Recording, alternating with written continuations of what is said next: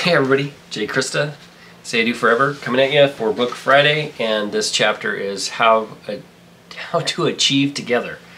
So I was thinking about how Krista and I, over the last, what would you say, 17 years now? Mm-hmm. Over the last 17 years of how I got to be the cheerleader for Krista when she was starting to build her business as a bridal store. She oftentimes felt like she couldn't do it, or she felt down or discouraged or like the wind out of her sails or whatever, and I had to be the one to come alongside her and say, no, you can do this, don't get down on yourself, I believe in you, you got this, you got it, you got it, you got it. And over the last 17 years now, I was able to come alongside her and help her see that she achieved a massive goal, and to be able to hold together a independent, one-horse business, so to speak, that she was able to do that. And that's quite an accomplishment for not only any person, but any woman, because women, I don't think, get enough credit. So it was a blessing to me to be able to be her cheerleader all these years and watch her achieve one goal after another. She has so many awards in her studio to prove, prove how awesome she is. And then we were starting to talk about how we're going to achieve together again, and with all this studying I've been doing, and I've been in there day after day, hour after hour, and I hate studying, but it has to be, it has to happen. And when I get frustrated on days, especially, the last 2 months, she's come alongside me and she says, you can do this. I believe in you. You're smart enough. You got the drive. You've got the will to succeed. And now it's your turn to go and achieve. And we're going to achieve together. We're on the same page. We have the same drive, the same direction we want to go as far as our goals financially and everything else. So, and I think that really resonated with me in this chapter, as far as how Krista and I are together, and, how we've been together so long. Yeah, and I think it's huge. Can I add to that? Absolutely. And I could not have done it. Number one, I'm an introvert, and I could not have done what I had to achieve in the last 16 years without Jay behind me. Not only did he have a hammer and nails and was building and renovating as we went through, from one shop to the other, but also just constantly pushing me out. Yeah, I was behind her going, come on. And I'm like, no, I don't want you have to go talk to this customer. I know you don't want to call them and let them know the dress is ready, but you have to pick up the phone and call them. It was that bad. Yeah, she was super shy before. Yeah. So, I couldn't have done what I did without you behind me. And now it's my turn to be your cheerleader. And push me. Yes, and push you. Push me forward to keep going. Yeah. And to not give up, yeah. And I think our goal in this channel is that you guys back there behind the screen have that in your life. And it's not impossible, because we weren't always on the same team. We weren't always fighting for the same thing. And we still struggle through some of that. Right. But we've learned to see each other's dreams as important. Right. And see each other's goals and take turns pushing each other forward. And I think another thing you guys need to realize too is when you're in your relationship with your spouse and you have these dreams and goals, you need to view the veranda or the other side together. You need to try to come together to see what the vision is of the other person. Yeah. So that way you dream together instead of separate. And I think that's where a lot of couples get in trouble, is they don't include their spouse in their focus or their dreams or their goals, or share or communicate or anything. Yeah. So it's super important, super duper important. Yeah. We know where we're going. Yeah. We know the goals that are ahead of us. At least, my goal is to getting out there and doing home inspections. Your goal is to keep doing alterations and build your, you know, your No. business, your home-based Just pay business. some bills and buy some groceries. That's There my you goal. go. That should be the goal. Yeah, it helps us stay warm. Yeah. Keep the heat on. But yeah, it's great to have. It's great to have a best friend, and you guys should always strive. You guys should always strive. Are you gonna lose it? I'm not gonna lose it. You guys should always strive to be your spouse's best friend. There's nothing like it. So Yeah. Well, and the thing is, I read in this chapter, we are on chapter 7 in Waffles and Spaghetti. Men are like waffles, women are like spaghetti, and it's waffles and spaghetti achieving together. And this was a really good chapter Yeah. for couples to understand, number one, their differences yeah, in how they achieve, Yep. in how they are a leader, Yep. and how, you know, there were some funny things that I'm going, that's yeah. why I do it like that, and that's why you do it like that, you Yep. know. So it's really a great chapter on that. But there was a story in there I want to tell you about in here, and we'll do that here in just a little bit. That one almost got me to tears because I saw so many couples I know that are getting a divorce right now. And it's not because they didn't try, and it's not because they didn't love the other person. It's because they ended up alone and not supporting each other. right. Not because they didn't want to, they didn't know how. Yeah. And I think that this chapter really shows you how you can, number one, understand each other, but number two, how can we be a better cheerleader? How Yeah. can we be a better uplifter? Yeah, your spouse needs the reassurance that you're going to cheer them on. You're not going to split when things get tough. In any of the goals that you have, you need to stay the course. You need to stand your ground together, not against each other, together, and say, "We've got this. We can do this. This is achievable." You know, our goal right now financially is to pay our house off. And that's a big possibility. We can do it. I don't normally read on, but can I just read this? Read it. You guys, I know Read it. reading on a video is so boring, but hang in there with me because You guys got to hear this story. this story is about Bill and Pam and Yep. one of the big changes in their lives. And it, just hang in there with me because there's a point to this, and I think It's that not it- that long. It's here to here. Okay, So we got yeah, this.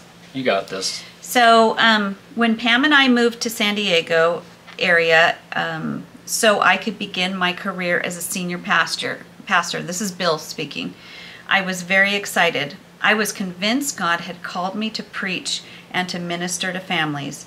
It was evident that he had led us to a suburb north of downtown, and it was only 7 miles from the beach. I hit the pavement running, convinced that this church would grow into a win-win situation for the congregation and my family. It required a pretty intense focus on my part to learn the current processes of the church and diagnose the change that needed to be made. I assume Pam was right behind me and in step with the vision. She was just as committed as I was to the success of our new pursuit, but she was facing different pressure. She was the primary caretaker of our 2 preschool boys, and we were living in a 2-bedroom apartment with a very awkward rule. The rule was that children were not allowed to play on the sidewalks, on the grass, or in the common areas of the apartment complex. The only place kids were allowed to play was in the playground, which was on the other side of the complex. Now, Pam is usually a very positive individual, but the stress of dealing with 2 toddlers in a no-play zone was more than she could handle. A depression blindsided her and changed her normally supportive disposition Instead of being proud of me, I heard things like, "Why did you do this to me? How long do we have to live like this? Are you ever going to do anything to get us out of this hole?" Coming home after a long day of work was like volunteering for an interrogation. I knew I needed to go home and invest in my family, but I wanted to just spend more time at work. How many husbands feel like that? Want to spend more time at work, yeah. Things were working there, and everybody seemed to appreciate my efforts. Pam didn't like the fact that it was easier for me to be at work than with her. She agreed it was a critical time in our life. Now this is Pam's point of view. Pam, had given up a nice house, great friends, and a satisfying leadership role for sanctified insanity. Over the next few weeks, depression hit me like a tidal wave. I was struggling with who I was, what my new role would be in this church and community, and how I would survive such a drastic change. One day I went to the closet to get something off the top shelf. In reaching for the box, everything off the top shelf fell on me and scattered across the floor. "I hate it here," I cried. The next thing I knew, I was sitting on top of a load of dirty laundry, sobbing. I don't know how long I sat there, but in toddled my 2 little boys. "Mommy, what's wrong?" they asked. I moaned, "I don't know." I gathered them onto my lap as I rocked them and played. "God, I know this is not the abundant life you planned. Bill has been paying a huge price. He's been coming home to complaints and my whining. I have been believing lies about him. I've said some awful things like, 'You don't care about me,' and I know he does. And 'Your job is more important than me and the kids.' That is definitely not true." I looked around my pathetic setting and cried out to God, "Help me figure out what to do." I sat and rocked my boys to sleep. I picked them up and put them to bed. I pulled out my Bible and read a very familiar passage in Ephesians 5. One phrase seemed to be in neon lights: "The wife must respect her husband," verse 33. I looked at it again. "Are you sure about this, God? Isn't there a loophole for a situation like mine?" Over the next 5 days, I pulled my study resources off the shelf and began to look deeply into this passage. To be honest, I was looking for the loophole that would allow me to opt out of honoring my husband. Instead, I found how to opt in with the new understanding of what it meant to show respect. I came up with 3 things I needed to do. See Bill as God sees Bill, a man worthy of respect because God created him. Speak to Bill the way God speaks to Bill, with loving, encouraging, but honest words. Serve Bill the way God serves Bill, by building him up with kindness, helping him succeed at his dream. A few days later, I called Bill up. "Would you like to go to lunch?" He responded rather tentatively with, "I think so." He wasn't too sure what he was going to get from me. Over lunch, I reached across the table, took his hand, and said, "I'm sorry for the way I have treated you. I just want you to know, if I never get the things I think will make me happy, that's okay. From this day forward, I'm on your team." Bill, this is back to Bill real quick, can hardly explain the impact those words had on me. I've learned that the most important opinion in life to me, next to God's, is Pam's. When she says I'm doing well, I truly believe I'm doing well regardless of what others might say. On the other hand, when she's disappointed or critical, my heart sinks.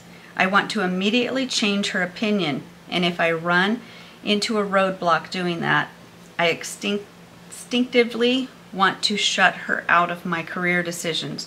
So when she said, "I'm on your team," my perspective on life was transformed. That got me because I think we've all been there. We've all had to do some big changes because maybe our spouse had a dream.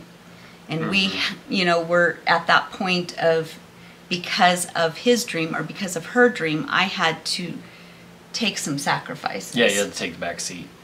And that's how it is in marriage. Mm-hmm. You know, sometimes you're pursuing one spouse's dream and the other one has to sit back for a little bit and take some sacrifices because you move to another part of the country or whatever, right. you know. But then, you know, in a true relationship, it's going to take that turn. You know, you made a lot of sacrifices for me. Right. While my dreams were being made, you know, met. And now it's time for your dreams. Right. And I just thought maybe someone out there has been there, because I've seen so many couples at that point of divorce in sadness because he didn't understand her frustration, so he didn't want to come home to all of that negativity, and she wasn't understanding he was trying his best and he couldn't figure out how to make her happy and do his dream. Right. And sometimes when you put your dream aside so your spouse can fulfill his or her dream, that now I see that it's not because it's not in your time, but it's just not in God's time at that point. But then God brings this full circle, and now she's retired, and now it's my time to pursue my dream. So it's like, just because it's not in your time doesn't mean it can't happen. A lot of the time you just need to let God orchestrate the timing, and then it will happen. You know, when we let go and let God, then things fall into place. When we fight it uphill, it ends up to become a problem in the relationship. Well, and you know, it's so good that they kind of came about it before they truly had some good conversation. Because that's another thing that could solve that, is sitting down and saying, you know, I'm sorry I've said the things I'm saying, but I'm just feeling like I'm in a trap. And what I didn't read is shortly after that, when she said, I'm with you, I'm on your team, he found a way to get her into a rental house. So they both could be happy. And, or at least a lot of the stress off of both of them. Yeah. Because, I mean, who has two little kids and they can't play? I mean, that's torture for not letting little kids play. They have to go clear on some other side of this facility where there's a playground. Why didn't they build it with two playgrounds? She's left all her family and her friends and her community, and she's got a new one. I've been there. I've moved here to Idaho and sat here with no friends and no family and no church home. And so I think that's why it touched me so much.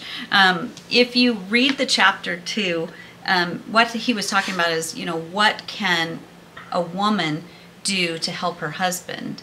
But there's right before that, there is what can the wife do to help her husband. I think I said that all wrong. The husband to help his wife, and the wife to help her husband. Anyways, basically, I understand what you said. You know, they right before that, they actually had another story of when she went to pursue her dream. And how he was frustrated because it was he was trying to balance taking care of the boys while she went back to college and pursuing her dream of writing. And when he finally figured it out, he actually showed up at her class with a thing of roses. Which the professor at that point, right before he walked in, said that chivalry and romance is dead. And here he shows up. Bill shows up with a dozen roses, red roses. That's so great. And walks to, and her desk was at the middle of the classroom, and the professor's just like floored. What is he doing?